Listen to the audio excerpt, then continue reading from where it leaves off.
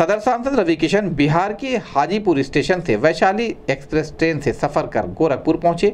गोरखपुर के platform number 1 पर जैसे ही शाम 5:05 पर वैशाली एक्सप्रेस पहुंची, भाजपा कार्यकर्ताओं ने फिल्म अभिनेता और गोरखपुर के सांसद रवि किशन को फूल मालाओं और ढोल नगाड़े के साथ स्वागत किया।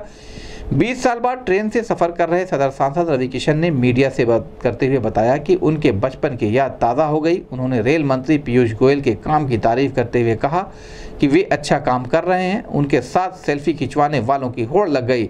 इस दौरान सदर सांसद रवि किशन छठ पर्व पर लोगों का ट्रेन में हाल चाल पूछते हुए गोरखपुर पहुंचे। रवि किशन ने सभी को छठ की बधाई दी।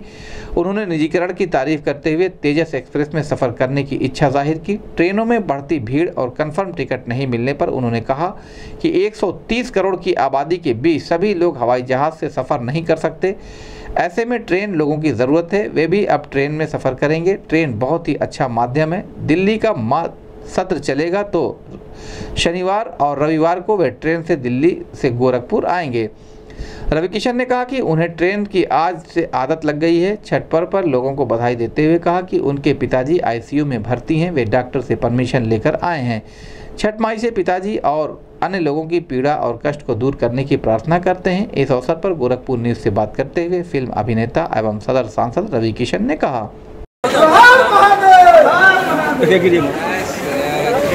रवि किशन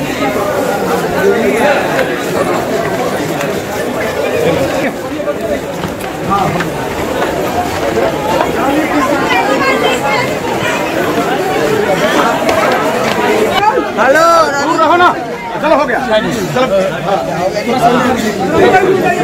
बहुत बड़ी देर से है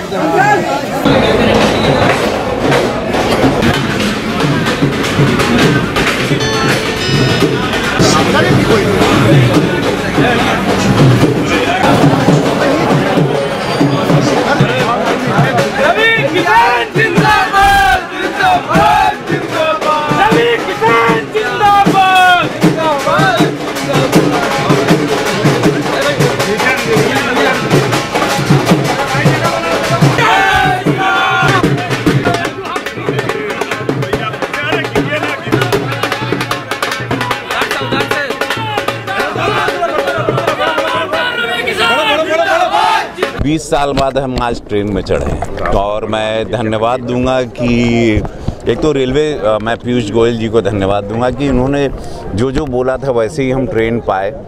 बड़ी साफ़ सुथरी मैनेजमेंट ट्रेन का बहुत अच्छा था और बड़ा अच्छा सफ़र कटा। कभी हम सोचे नहीं थे। मैं हमेशा अवॉइड करता था ट्रेन की यात्रा बिकॉज़ मेरी ज़िंदगी बहुत व्यस्त रहती रही हमेशा।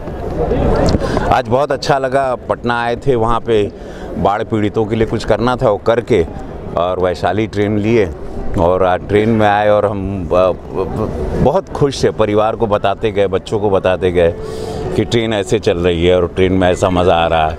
बड़ा अच्छा लगा। देखिए, हमको बड़ा अच्छा ये लगा, पूर्वांचल में चूँकि अब छठ के लिए लोग बहुत आ जा रहे हैं तो हमको यात्रियों से बात भी करना था।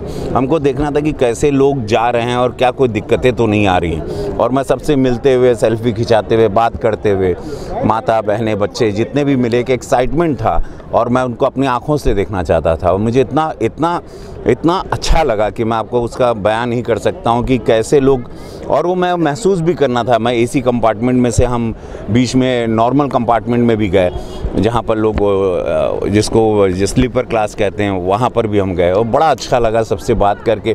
बोले भैया बस आ गई, अच्छा गल, छठी माई का कृपा हो गई कि भैया रुआ के पर्दा से बाहर निकल के देख लेनी। मैं एकदम बालक, एक जैसे बच्चा खुश होता है मुझे, जैसे हम पा लिए थे। हम ट्रेन को बैठे, तब देखे, तब उसका बाथरूम में गए, तब चले, तब फिर बाहर थोड़ा हवा लिए, फिर पब्लिक में गए। वो बीच बीच में हम बहुत सारा कार्यक्रम कर रहे थे, जो मैं वो एक्साइटमेंट बता नहीं सकता हूँ। फिर अपनी पत्नी को फ़ोन किया हमने, बच्चों को बताया, फ़ोटो भेजी सबको, फेसबुक पे डाला, इंस्टा पे डाला, ट्विटर पे हमने हमारे रेल मंत्री जी को धन्यवाद दिया, पीयूष गोयल जी को, कि आप ट्रेन इतनी साफ़ सुथरी है, ट्रेन मैनेजमेंट बहुत क्लीन है, बेडशीट, बाथरूम, वॉशरूम सब कुछ बहुत क्लीन है। ये बहुत भारत सरकार, रेल सरकार बहुत इस पर बड़ा गौर किया जा रहा है। 130 करोड़ की आबादी है, सब लोग जहाज़ में नहीं चलते हैं। ट्रेन एक बहुत ही अच्छा माध्यम है और उसमें सबको चलना चाहिए। अब मैं ट्रेन की आदत डाल दूंगा।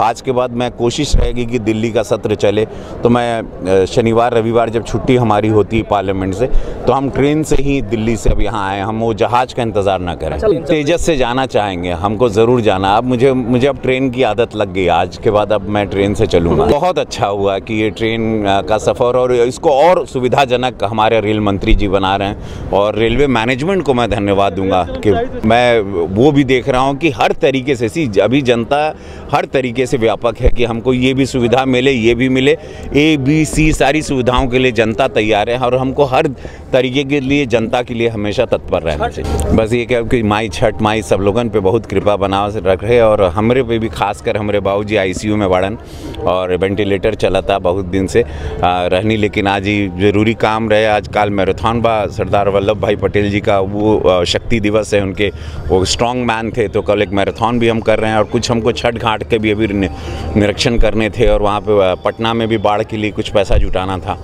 तो कल काम के लिए हम बाहर निकले डॉक्टर से परमिशन लेके। लेकिन ये कब कि ये छठी मैया देह आशीर्वाद ये माई कि हमारे बाबूजी ठिका जाएं और निरोगी पूरा देश रहे। काहे कि हम जानता नहीं कि जकरा भी घरे केहू रोगी रहेला तो कितना पूरा परिवार के तकलीफ होला। तो माई से यह निहोरा करे में, ये माई हमारे बाबू से लेके जितना भी लोग के तकलीफ बा शारीरिक रूप से, उन लोगन के पीड़ा हर ले माई, बस यह निहोरा बा।